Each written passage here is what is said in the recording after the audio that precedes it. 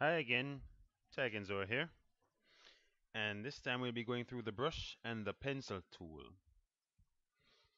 I know it's really simple to learn, but there's different options you can use with it. So let's start with our brush tool. I went ahead and drew some circles. They come in handy.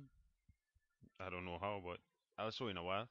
So right now you have the colors over here you choose, and you have to make sure which one of these is in your choice, that you have different colors. You have one for the brush, you have one for the pencil, you have one for the paint bucket tool.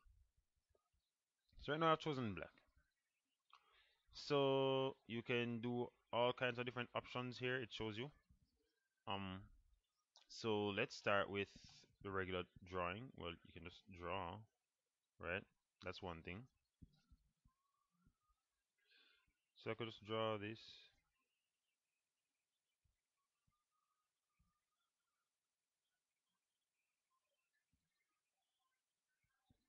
right?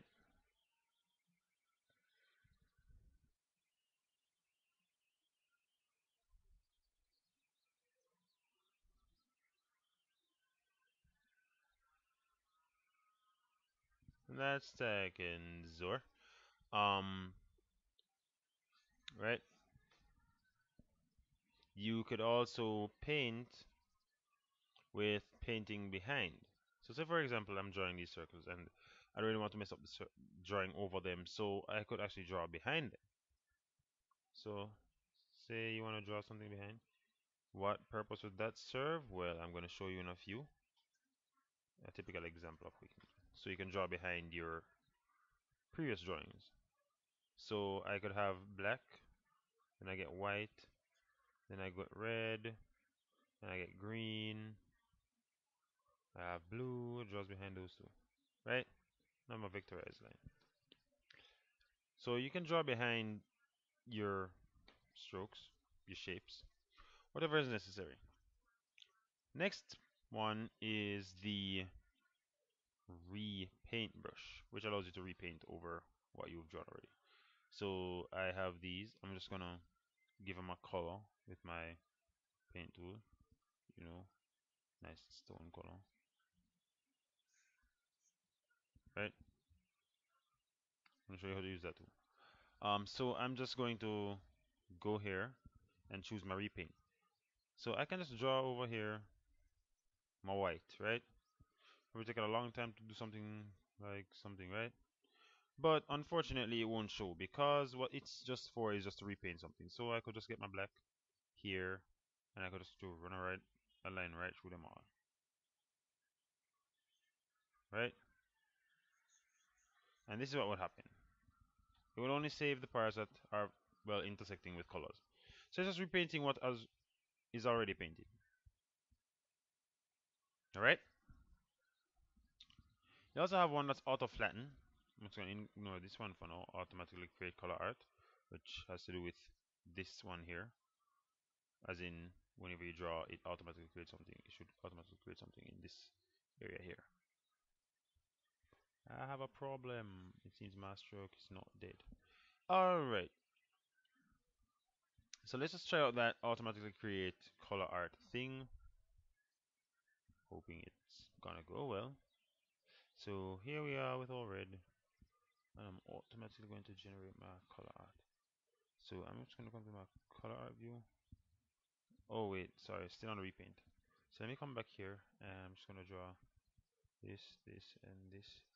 And come to our color art and you'll see that it has pretty much saved what I've drawn as, well, strokes for some reason. They're kind of invisible. Let me zoom in.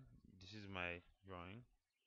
So that's how you'd create for color art layer, right? All right. You have auto flatten, which I believe I've shown before. I don't think so. No. Just gonna draw, say for example, this area. I'm just gonna draw like a pair of glasses, right? And before, when I was showing you the whole intersection thing, um, when you draw everything with auto flatten, it automatically flattens everything. In general, what happens is that everything is treated as a separate object, right? So I figured out a little while back, um, in the I believe it was which tool was it? Ah, yes, this one. The select tool, you have this option here, which is called distribute to layers. You notice I have 6 drawings here, and I have my layers down here. So I'm just going to click on this, and it should create more drawings. So we go through our timeline here, the layers. You see that I have like everything here, and I could just click on this one and hide each one separately. Right, so you have the everything basically distributed into different layers. Of course, I don't think much people would want to do that. I know I don't usually do that. Alright, back to our paintbrush. You can also choose the different shapes. You have the different brush types. You can add brushes. You can rename brushes with this button here. You can name a brush, right? You have different shapes that they give you. And this part here controls how smooth your drawings turn out, or like how smooth it is here, or its line, or its, well, stroke. And you have the thickness of it here, as well as how the tips are too. So usually I usually have mine tapered. Next, we're going to go into the pencil tool. Here's your pencil tool, which is almost like your brush, only just using a pencil. Here we are. So you have draw behind, which you have that tool with a pencil.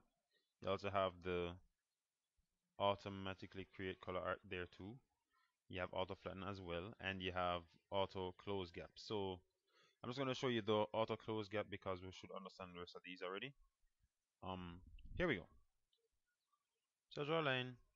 Let me just press K so it actually shows the stroke of the lines. And I'm just gonna draw like so. I cannot join them together. They're in close proximity. Of course, in vector objects, close proximity is really relative. But you can always fix that, going back with your contour editor. Just match them on top of each other. Make sure you're choosing a line to snap to contour. And snap to contour. And we should be okay now. Except for that one little thing there.